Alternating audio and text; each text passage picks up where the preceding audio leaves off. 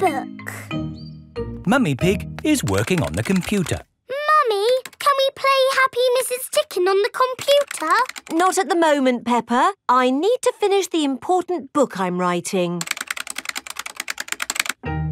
Daddy Pig is in the kitchen making lunch. Daddy, when can we play Happy Mrs. Chicken? When Mummy has finished writing her book. Oh, that's it. After lots and lots of hard work, I've finally finished writing my book. Well done, Mummy Pig. Now we can play Happy Mrs. Chicken. Hooray!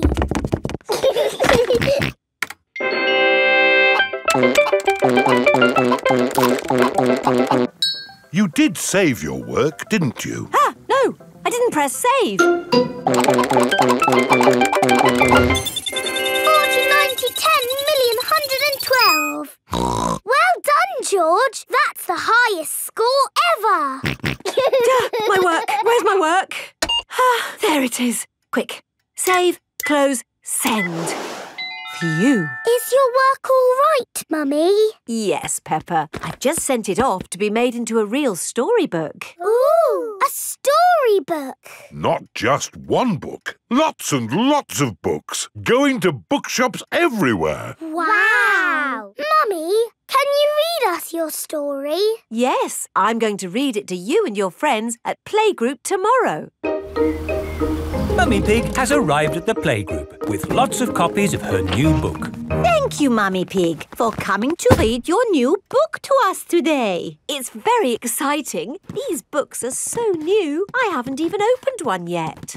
Children, Mummy Pig has worked hard to write this book. So we must listen politely, even if it is not very good. Thank you.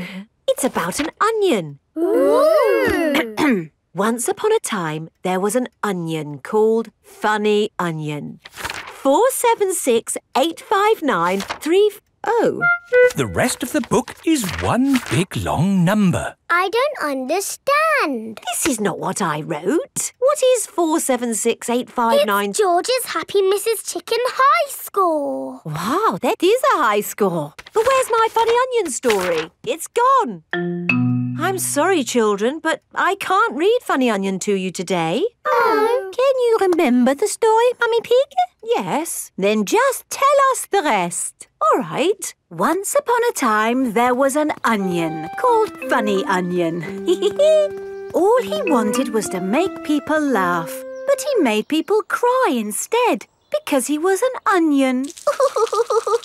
What a beautiful, sad ending. No, wait, Madame Gazelle, it's not finished. Oh, I see. Carry on. Funny Onion said, I will search the world to learn how to be funny.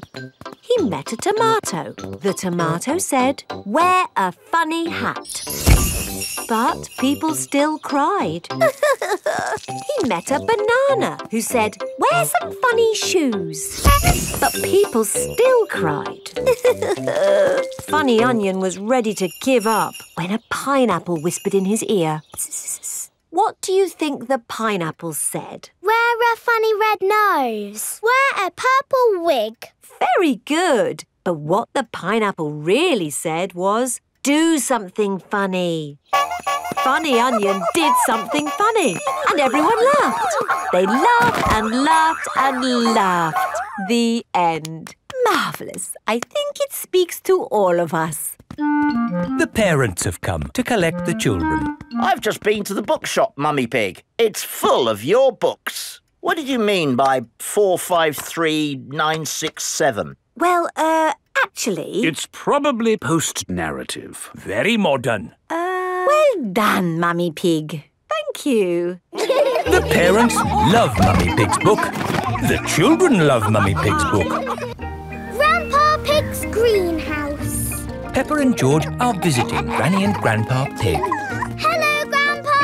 Hello, Peppa and George. Ooh. George has found a ball. Ah! Careful, George. This is my greenhouse. It is made out of glass, which breaks easily. Oh. Let's throw this ball out of harm's way. Oi! Who's throwing footballs at my greenhouse? Ah! People who live in glass houses should not throw footballs. You threw it first. It nearly smashed my greenhouse. Call that a greenhouse? It's a pile of rotten old windows. It's good enough for growing tomatoes. I'm amazed you can grow anything in that rubbish tip. I'll grow more than you do in your fancy glass box. Grandad Dog and Grandpa Pig are the very best of friends. Grandpa, why is your greenhouse made of glass if glass breaks easily? Because I grow plants in it. Let me show you. These plants like sunlight, and glass lets the light in. Ooh, this plant smells lovely. Oh, that's just basil. Granny Pig throws the seeds in a pot and it just grows. Oh. Let me show you something that takes real skill to grow. My tomatoes. They are very small, Grandpa. Eat one and tell me what it tastes like. It tastes of... nothing. Well, they're not quite ready yet. Hello, my little ones. Granny Pig! Could I have some tomatoes, please, Grandpa Pig? No. I'm afraid the tomatoes aren't ready. Maybe in a few weeks. But I want to make tomato salad for lunch. Grandad Dog is growing tomatoes. Yes. Maybe Grandad Dog will lend us some. I don't think we want Grandad Dog's rusty old tomatoes. Cooey! Grandad Dog! Ah, Granny Pig. Lovely to see you this fine morning. Do you have any tomatoes we might borrow? Borrow? You can take as many tomatoes as you like. The tomatoes have done very well this year. They look a lot bigger than your tomatoes, Grandpa. They may be bigger, but that doesn't mean they're better. Peppa, would you like to taste one? Yes, please. Yummy. That is the best tomato I have ever tasted ever. How did you grow them, Grandad Dog? I didn't really mean to grow them. I just threw some old tomato seeds down in the corner there and they grew. Fill your basket. There's too many for me to eat. Thank you. We're going to make a lovely tomato salad. Ah, I know a great recipe for a tomato salad. Lovely. Can you make it for us? The problem is, my recipe needs basil, and I haven't managed to grow any basil. My grandpa has lots of lovely basil. Really? Oh, yes. Grown heaps of the stuff. Let me show you. Very impressive. Tell me, what's the secret of growing basil? Well, it's quite tricky. The first thing you have to do... I throw some seeds in a pot and the basil grows. You mean it just grows by itself? Yes. Is it lunchtime yet, Granny? Oh, my poor darlings, you must be starving. Let's make that tomato salad. First, we slice the tomatoes. Add a little splash of olive oil, a shake of pepper, a teeny tiny pinch of salt, and finish the whole thing off with these lovely basil leaves. Tuck in, everyone. Marvellous tomatoes. Thanks to my greenhouse. Beautiful basil. Thanks to my greenhouse. This is the best tomato salad in the world. Move to music. Peppa and her friends are at playgroup. Children, today you will use your imaginations to move to music. Ooh. What does this music make you think of? It makes me think of a piano. Okay. It makes me think of music. Right. Use your imaginations. What pictures did the music make you think of? It makes me think of a cherry tree swaying in the wind on top of a beautiful mountain. Wonderful, Rebecca. So now I would like you all to imagine you are that tree, rooted to the rocky mountain top, bending in the wind. You are a tree. Your feet are rooted to the ground. Feel the wind in your branches and the sun on your leaves. You are a tree.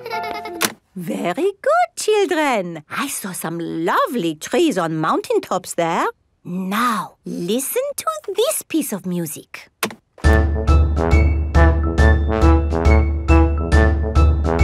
What did that music make you think of? Remember to use your imaginations. I know. Pedro? Is the answer a cherry tree swaying on the top of a beautiful mountain? But this music was quicker, wasn't it? A cherry tree swaying quickly? Danny? It reminded me of a marching band. Very good, Danny. This music has a very strong beat for stepping in time. Everyone, find something to bang from the music trolley. Imagine you are in that band, marching along, beating your drums. That's it! Marvelous marching, children. Wasn't that fun? Yes, Mademoiselle. The next piece of music is a little bit different. Remember, I want you to listen to it carefully and think about how it makes you feel.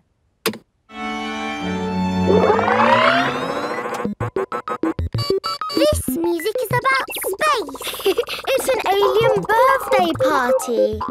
What is wrong with this machine? Robots from the future. Hello, I'm an alien. Bleep, bleep, bloop, bloop. I am a robot. I am a robot. Zing, zong, zing. This is the best music yet. No, I think the machine is broken. There. Oh. Now tell me, how does this make you feel? It makes me feel a bit bored. It makes me feel tired. Has the music machine gone wrong again? No, this is music. It reminds me of a lovely garden on a hot summer day. A young man, a broken heart. Please, can we have the space music again? That was not music, it was the machine gone wrong. Do you not like this music? No. Madame Gazelle, can you make the machine go wrong again? No. Oh. I suppose we cannot all like the same things in life. I liked the space music. And me. And me. Okay, what does this music make you think of? I know. This music makes me think of jumping up and down in muddy puddles. This way. Follow me, everyone. Jumping up and down in muddy puddles. Splish, splash, slosh, splish, splash. With a big splash here and a big splash there. Here a splash, there a splash, everywhere a splish, splash. Jumping up and down in muddy puddles. Splish, splash, slosh, splish, splash. Peppa loves moving to London! Peppa and her playgroup are visiting London for the day. Children, this is London. Wow, it's so busy. There's so much to see, I just can't decide where to go first. My friend the Queen lives in London. Maybe she can help. This is the palace where the Queen lives. Hello? Please, can I speak to the Queen? I am the Queen. Who are you? It's Miss Rabbit. You said if I was ever in London, I should drop in to see you. Ah, Miss Rabbit. Come in, come in. Hello, everyone. Hello, Queen. We're visiting London for the day. We were hoping you could tell us the best places to see. I can do better than that. After all, London is my city. I'll give you a guided tour myself. Hooray! The best way to see London is on a double-decker bus. Ooh. Mr. Driver, please may we borrow your bus? Borrow my bus? You must be joking. No, I am your queen. In that case, Your Majesty, take it. If the Queen asks you to do something, you must do it. Everyone up to the top deck. The bus has stairs in it. The double-decker bus has seats at the top. I'm the Queen, and I will be your tour guide today. First stop, Big Ben.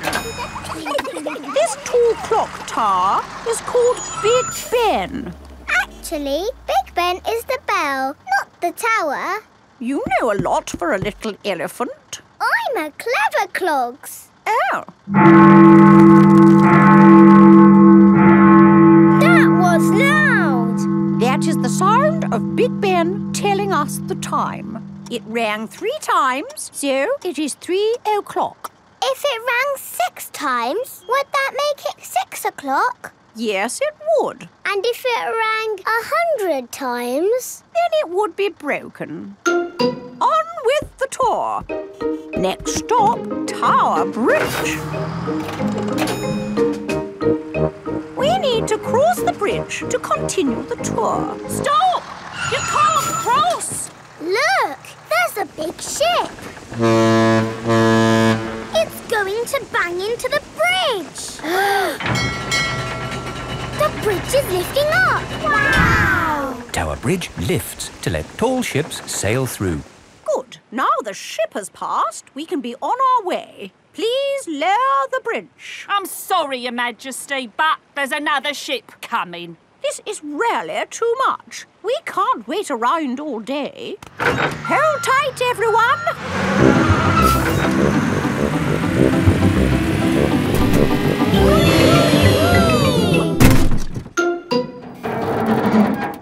The bus is balancing on the bridge. Now what do we do? Hang on a minute, lads. I've got a great idea. Everybody move to the front of the bus. Okay. Hooray! The Queen is good at driving buses. Are you enjoying your tour, children? Yes! Open-top buses are the best. Why aren't all buses open like this one? It is raining. Ah, yes. That's why all buses aren't open like this one. Children, open your umbrellas. It is very important to take an umbrella when you visit London. Next stop, Trafalgar Square. Oh dear, what a shame. Trafalgar Square is full of puddles. But we love puddles. Come on, have a splash, Your Majesty. It does look rather fun, and one is wearing one's boots. Whee! The Queen loves jumping in London puddles.